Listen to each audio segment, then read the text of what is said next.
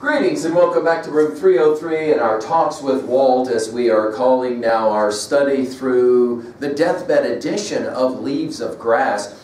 I mentioned the fact that it's the deathbed edition because that will be significant now as we turn to Song of Myself, passage number 2. Now the assumption right away is that you have your own copy of the deathbed edition of Leaves of Grass. I hope that that's what's happening for you, and that you've been studying with me through these talks with Walt. There at learnstrong.net, down that left-hand side, you'll find the folder and the playlist, and my hope is that you've been working with us from the very beginning. All 24 poems of inscriptions, all 19 sections of starting from Paumanok, the introductory comments for Song of Myself, as well as passage number 1 that we just finished, so that as you turn now to passage 2, and my assumption is you've already started to kind of flip through all of the sections, the 52 sections of Song of Myself, you'll notice already that some of these sections are quite longer. For example, you'll see it with this one. When we get to passage 33, you'll really be blown away by the length of the section. Now, I said before that when we were studying the inscription stuff and we were working through the 19 sections of Paumanok, that one of the things we were doing, and I think this is intentional on the part of Whitman, is that we were learning how to read longer sections, but trying to see how they all kind of fit together, if you will. So I'm really hoping here that we can work through this quickly, but I have to be honest, I'm not going to rush through these sections, okay? I will give as much energy and time as I can to it. Now let's say it out loud to the scholars who are Whitman scholars. Of course, our work here is sophomoric, it is epidermal. There's no question about that. We are here to introduce you to a study of Whitman and Song of Myself, in this case, passage 2. I wish that we could obviously spend more time and go into more depth.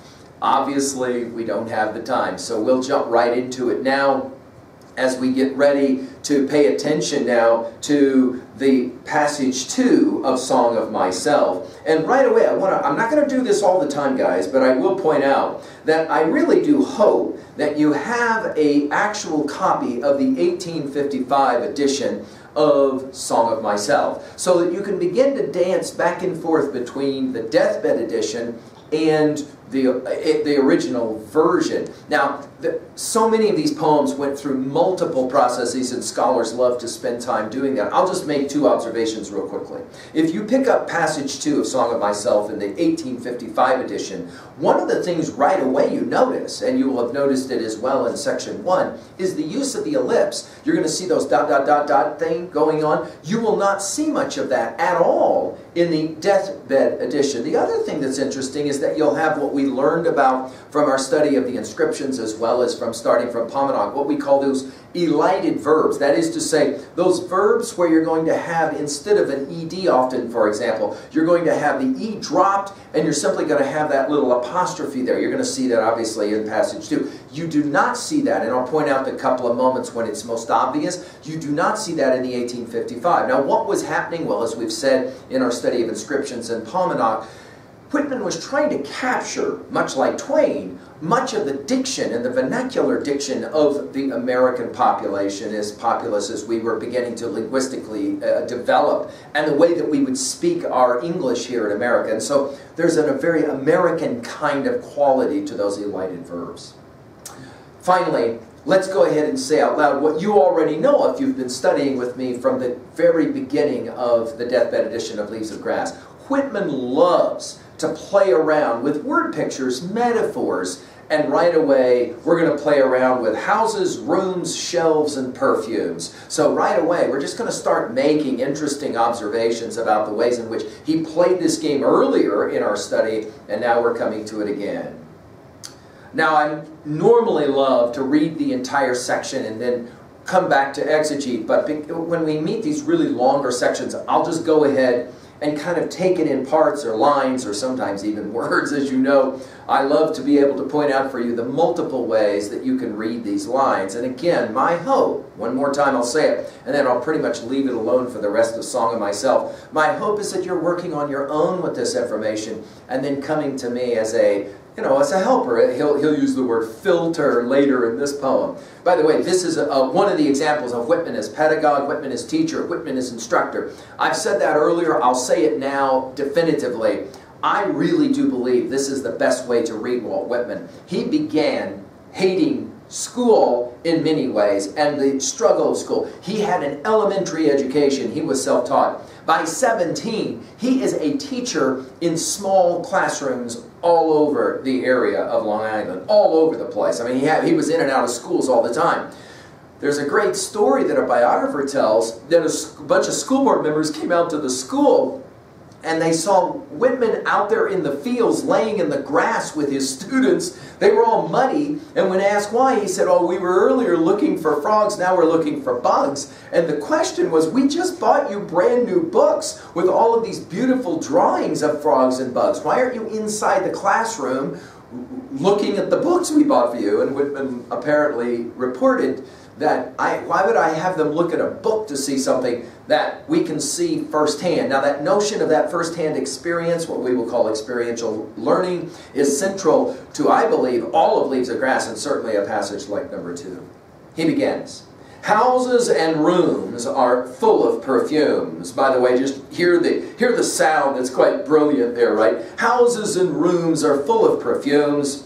The shelves are crowded with perfumes. Can we just point out that obviously perfumes are something you smell? Can we point out that all 5 of these senses are going to be elicited here? And can we please point out that perfumes will be for us somehow a representation of other individual selves? And he says, houses and rooms are full of perfumes. The shelves are crowded with perfumes. Now this will take us with this shelves thing back, of course. We're going to reference this little poem a number of times from Inscriptions. Go back and look at what we had to say about it. Shut not your doors. Do you remember this one? Shut not your doors from the inscription section. Shut not your doors to me, proud libraries, for that which was lacking on your well-filled shelves, yet needed most, I bring. From forth the war emerging a book I've made, the words of my book, nothing, the drift of it, everything. A book separate, not linked with the rest, nor felt by the intellect, but you, ye untold latencies, will thrill to every page. Now, that was early on in Inscriptions. Here we're going to come back to an image like this. A little bit later, we're going to hear this word echoes.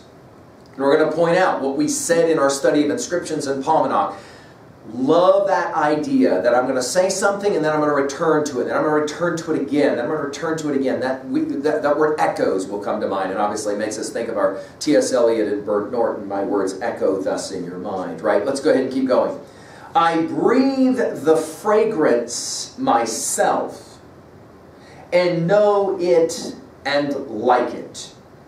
The distillation would intoxicate, taking us back up to earlier in part 1 when he says, retiring back a while, sufficed at what they are, right? The creeds and schools and abeyance. The distillation would intoxicate me also, but I shall not let it. In other words, put it in your notes now. This is going to sound a whole lot like Emerson's self-reliance. I need to be my own person. I need to be my own student. I need to smell my own perfume. I'm aware that there's others with perfume out there. I'm aware of others and their ideas. I've got to be my own person. This individuality that's so central to our reading of Whitman and Leaves of Grass, as, of course, Whitman as politician, as lover of democracy, right?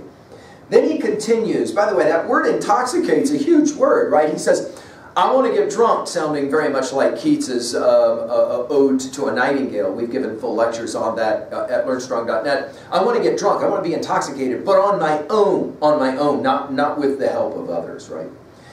He then talks about the atmosphere, think nature here, is not a perfume.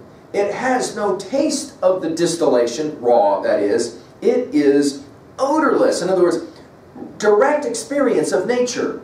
Unfiltered. I can experience it on my own. Remember what Wordsworth, and there's a whole lot of Wordsworth in this poem, right? Remember what Wordsworth says in Tintern Abbey about what he was like when he was young? Like a roe, he came up on the mountains, bounding over the mountain streams, right?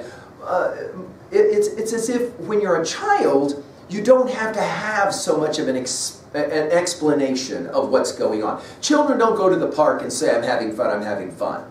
That's what adults who are at the park looking at them will say, wow, this is so much fun to see him having fun. Children don't say, I'm having fun, I'm having fun. Why? Because for them, the direct experience of Scooby Snacks, they don't need to be told Scooby Snacks are fun. Once you know Scooby Snacks are fun, they're an illusion, as we love to say in 303, right? The atmosphere is not a perfume, has no taste of the distillation, it is odorless.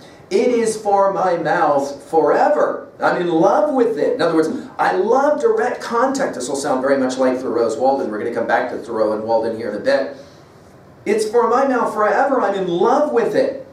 Notice the amphoria that we're going to see this repetition of the word I. We're going to see several of these examples here in passage 2. I will go to the bank by the wood. Now already, there has been some controversial lines in Leaves of Grass, Song of Myself, from the 1855 edition, right? Remember what we said. You open literally the cover of the 1855 edition and you just started reading words. There was no numbering of sections. There was none of that. And you get to the lines that we're about to read and you can understand why some people, they could not, can I use the word from the first part? They couldn't hazard it. They just couldn't do it. They couldn't tolerate it. They were like, what in heaven's name am I reading?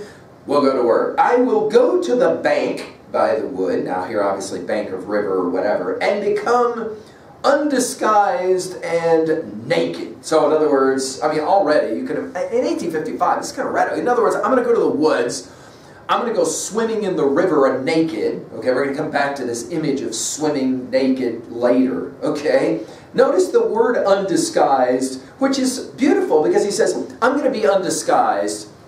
Whitman constantly, and the greatest, I believe, the greatest critiquer of them all for Whitman and Leaves of Grass, and especially Song of Myself, especially for my interpretation, is Harold Bloom.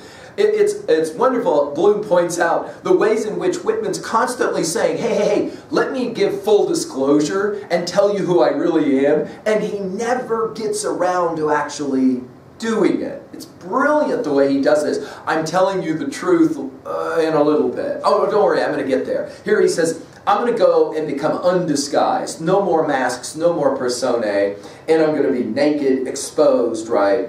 I am mad. We're back to this ecstasy idea again. I am mad for it to be in contact with me. Now this word contact, later it will be adhesiveness. We mentioned it many times already in our study. There's got to be some kind of connection, and he says, I'm so excited for that. Let's go. Then he will begin to talk about what's going to happen in the woods when he's naked. The smoke of my own breath. And again, obviously, you can read this quite literally, right? I mean, especially if it's chilly in the morning. By the way, notice the repetition of the word the. We're going to get about 5 or more of these right in a row. The smoke of my own breath, by the way, point out that we've gone from perfume to breath.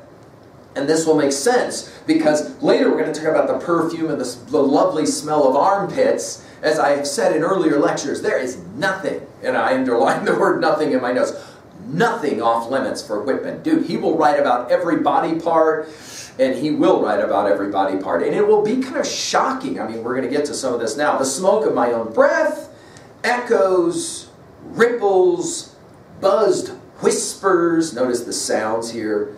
Love root, silk thread, crotch and vine, my respiration and inspiration, the beating of my heart, the passing of blood and air through my lungs. Let's just pause for a moment and just point out the word echoes is brilliant here because it does tell us exactly the reverberations, we might want to say, back and forth again and again. Many have pointed out this is central to reading Leaves of Grass, which is why it was so difficult in 1855 to pick it up and read it, because he'll hit something, go away from it, come back to it, go away from it, so there's these echoes. Now, of course, ripples will give us the effect of the river, right? The buzzed whispers will make us think of bees, and immediately we think of Virgil, of course, when we start thinking about bees in his gorgeous, as well as, of course, Thoreau and his discussions of bees. Buzzed whispers, love root. By the way, this love root and this silk thread, notice they're hyphenated in your version of the Deathbed edition. They were one word when Whitman published this poem for the first time in 55. Love root was just one word put together. It's like he's inventing words, right? Love root, silk thread, and then he'll say crotch and vine. Now, the minute that he uses the word crotch, because earlier it was naked, everything starts to become anatomical all of a sudden in Whitman's Leaves of Grass. But then you remember, oh yeah, when you talk about a tree, the fork of the tree is its crotch. And immediately you go, oh yeah, there's multiple renderings of this word crotch because he uses the word vine to follow it up. But of course, crotch and vine can also have, and obviously did have, sexual or kind of meanings. And anybody that wants to pick up Leaves of Grass and start to read it from a sexual perspective certainly can do that. No question about it. It's beautifully poetic as he plays the game. You almost get the sense that he was smiling the whole time he was playing this game. And of course the joy that came with that smiling. He says, he loves to do this kind of thing. You're going to see this all the way through Leaves of Grass, certainly through Song of Myself. My respiration and inspiration. Notice the repetition of shun, and it works so beautifully. My respiration, my breathing, and inspiration. I'm inspired when I'm in the woods, in direct contact with nature. The beating of my heart, we've heard this beating before, and of course when we get to drum taps we'll understand how much the beating of drums had to do with, of course, the way Whitman saw the world. The passing of blood and air through my lungs. The genius, of course, of the ways in which he'll talk, literally anatomically, but then metaphorically as well. That is to say, the words become the air and the blood of Whitman's life as well, right? And then notice the sniff, again, all the senses here, the sniff of green leaves and dry leaves. Now immediately, again, these echoes come back, right? And for those of you that have been with us all the way up to this point, you go, wait. He's done this before where he plays around with this word leaves, and you're absolutely right. In Paumanok, we saw it in both passage 4 as well as 14. Go back and read that again and go back into our study of that, and you'll go, very interesting. Of course, hello, it is called Leaves of Grass after all. And we pointed out in our intro lectures the multiplicity of ways that leaves gets used here, right? Notice we got green leaves, we got dry leaves, okay, dead leaves. And we immediately think of a line like, from Sailing to Byzantium, Yeats's, an aged man is but a paltry thing, a tattered coat upon a leaf. And we think about that word paltry and the ways in which it's like a dried up leaf, right? And of the shore and dark-colored sea rocks, we'll immediately think of T.S. Eliot's Dry Salvages here. I have made the argument before that if you're really going to do that study with me at LearnStrong.net with 4 quartets, especially a text like Dry Salvages, although notice I already mentioned Burnt Norton, my words echo thus in your mind, but to what purpose, disturbing the dust on a bold breeze, I do not know. Other echoes inhabit the garden, shall we follow? Quick set the bird, find them. I mean, you can't read T.S. Eliot, I believe, without having a real firm grasp of what's going on in Leaves of Grass, and here we'll kind of see it again, right? The sea rocks, and of hay in the barn, the sound of this is awesome, belched words. Notice your elated verb here. Belched words of my voice, loosed to the eddies of the wind. And eddies, of course, normally is associated with water. This bringing together of air and water, it is obviously pre-Socratic. It's brilliant that the way he does this. Obviously, there's a lot of Heraclitus in this, who, by the way, did say, right, you can't step into the same river twice. Then he goes very interesting to this more sexual kind of language. A few, notice how he uses the word few here. A few light kisses, a few embraces, a reaching around of arms. Wait a minute. He said he was going to the woods alone because he wanted to be alone with his own perfume. And now all of a sudden he's got reaching around. What exactly is it that's going on here? Notice how this kind of poetry will make one stop and begin to look back and go, wait a minute, how did we get here to kissing and holding and embracing? And then we go, oh, he's playing the game of Emerson in Nature, that essay that we lectured at LearnStrong.net. He's playing a very interesting metaphoric game. When one comes into contact with nature, it can be a form of lovemaking if it's understood correctly. Now that, of course, to us today, I mean, we've even got the term, usually used pejorative, of tree hugger. But in 1855, this kind of thing was quite radical. It's like, what in heaven's name is he way over the line with his nakedness, his crotches, and his vines, and now all of a sudden we're doing a few kisses that are light, right? And a few embraces, a reaching around of arms. Notice he continues, and he's having joy. I mean, he's having such fun. I love to teach and share with you Leaves of Grass, because I can't do it without a certain kind of joy. Although obviously, as we said, there is, there's those moments like passage 16 from Pomonok where we kind of, we have the air taken out of our sails. But then we come back and we realize, oh yeah, there's a lot of play as well, isn't there? He says it, the play of shine and shade on the trees. Notice all of our hardsipplets S sounds, right? Shine and shade on the trees as the supple boughs wag. This is so much fun to read out loud. I hope that you take time to do this kind of thing. And hello, if you have children in your life and you take them to the park to swing them, what else are you going to do other than read Leaves of Grass out loud for them in random lines, right? Notice the boughs that wag. And of course, wag is a wonderful word, just like belched is a wonderful word, right? The delight, and then he uses the word alone. Or in the rush of the streets, or along the fields and hillsides. Immediately we have to think about Yeats's Lake Isle of Innisfree, I will arise now and go. And remember, there are bees that are a part of that one. And as well, we'll think about Thoreau's Walden, but we'll come back to that one, right? The feeling of health. Before in part one it was perfect health. Now it's the feeling of health. The full noon trill. Notice the hyphen, full noon trill. The song of me. We're back to singing. Rising from the bed and meeting the sun. Now, I have to pause here, pick up my Thoreau. Of course, we've given full lectures on Thoreau's Walden, but I have to come back to the where I lived and what I lived for lines. Do you remember this? The Vedas say all intelligence is awake with the morning. Poetry and art, the fairest and most memorable of the actions of men, date from such an hour. To him whose elastic and vigorous thought keeps pace with the sun, the day is a perpetual morning. It matters not what the clocks say or the attitudes and labors of men. Morning is when I'm awake, and there is a dawn in me. I mean, come on. Thoreau is a contemporary with Whitman, and they're both contemporaries with Emerson and Emily Dickinson. What an amazing, amazing time. And we've not even mentioned Hawthorne and Longfellow. What an amazing time, right? Moral